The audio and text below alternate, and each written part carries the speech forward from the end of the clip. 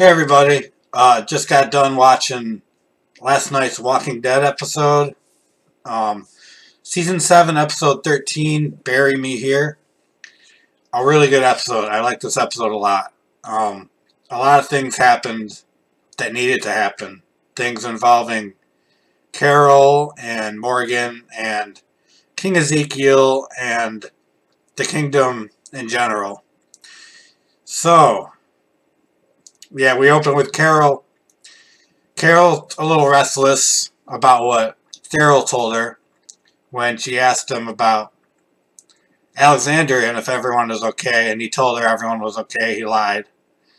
And she's restless about that. She wanted some answers, so she kills a bunch of walkers, gets into the kingdom, talks to Morgan, asks Morgan the same thing that she asked Daryl, and Morgan tells her he's not going to tell her. He's going to respect what the conversation between Daryl and Carol was between them. So he doesn't get involved. They go to the kingdom, goes to do another drop-off with the Saviors, and the road is blocked with a bunch of grocery carts and such, and so they're late. They get there late, and he kind of lets the guy, Gavin, what's his name? The leader of the group that goes to collect from the kingdom, he kind of lets that slide a little bit, but then he finds that they're one cantaloupe, is it? Short of their delivery. And King Ezekiel swears up and down, there were 12 when we left, now there's only 11.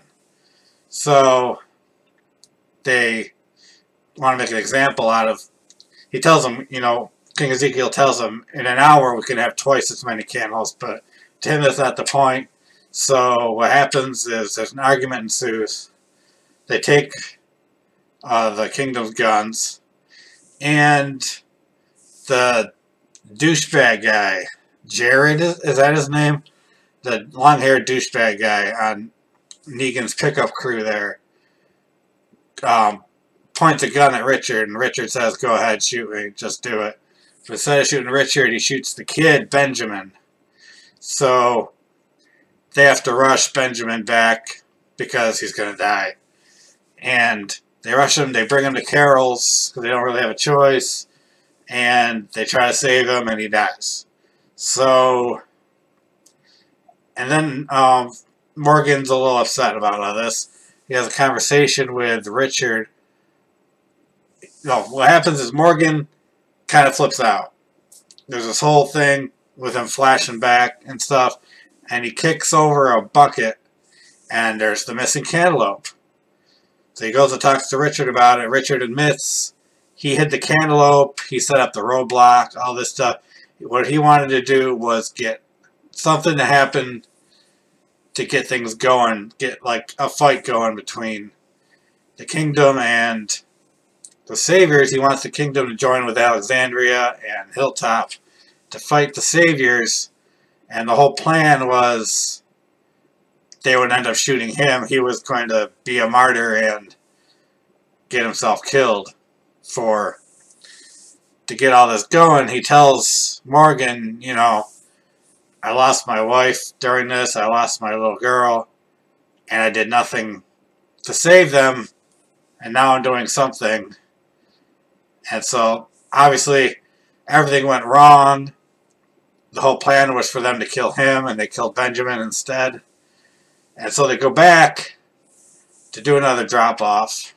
And before this, during that conversation I was talking about, Richard tells Morgan, we need to show them that we understand this is how it works, this is what we need to do, so eventually we can attack them.